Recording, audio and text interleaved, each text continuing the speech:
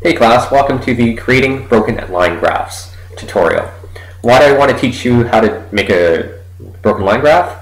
Well, broken line graphs are great visuals to see how data changes over time. If there's a trend, it's easy to see.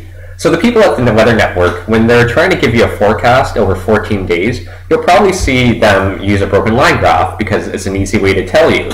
If I want to get the forecast over 14 days, instead of telling you Monday it's going to be 13 degrees, Tuesday is going to be 15 degrees, they'll probably just show you on this broken line graph. You can just see the line, and if the line's going upwards, you can tell it's getting warmer, or if the line's going downwards, then you can tell it's getting colder. So it's a great visual to be able to understand information easier.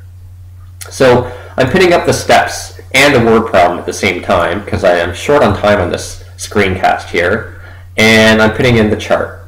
So you can read the steps and the word problem to understand the information, but I'm going to paste in my t-table, my t-chart. The chart I always like to use before I create a broken line graph. It helps me organize my information. So what I would do is I would just go into my, pull out the information from my word problem and start this t-table. On the left side, I would include the time, the period of time that I want to talk about. In this case, it's days. It could be months or years or weeks. And then go 1, 2, 3, 4, 5. And then find the data in there that changes. So the data that changes is the amount of shots sunk. So on the first day, he sunk 7. On the second day, he sunk 11. And I would just start filling this out. I like to do that because now I don't have to keep on looking in my word problem. I could just yank it out from this t-table right here.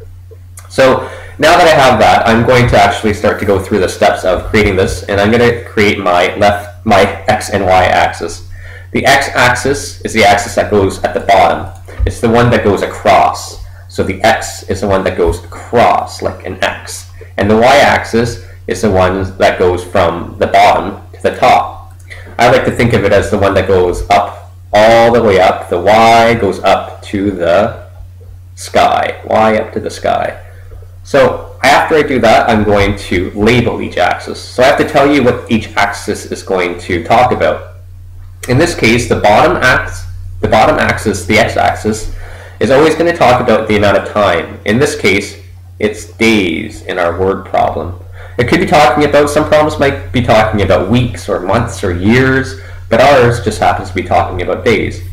On the y-axis, it's the data that changes over time, and the data that changes on each day is the amount of shots sunk.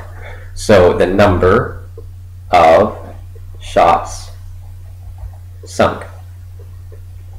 And now I can start to put things into my graph. So I'm going to include a scale that shows my interval. What I mean by that is it goes up a certain amount every single line.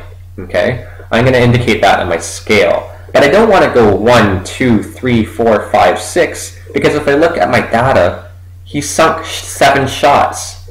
And that's way more than 6 already. Well, it's 1 more. So I don't want to go count up by 1, my intervals being 1. I want to go up by maybe something like 5, so it will all fit in. So if I go 5, 10, 15, 20, 25, 30, then I take a look. The most shots I have to graph is 21, and that fits in, so that's perfect. For the days, it's a lot easier because I notice that it just goes up by 1 every time. So it's just 1, 2, 3, 4, and 5. Now I'm just going to need to plot my data. So day 1, I look at my t-table again. Day 1, he sunk 7 shots. So day 1, 7. So just above 5. Day 2, I go straight up past 10 to 11. Day 3, all the way up to 13. Day 4, all the way up past 15 to 17. And day 5, all the way up past 20 to 21. So I plotted my data. And now I'm just going to connect my plots using a ruler. The tablet is hard to use a ruler, so I'm just going to freehand this.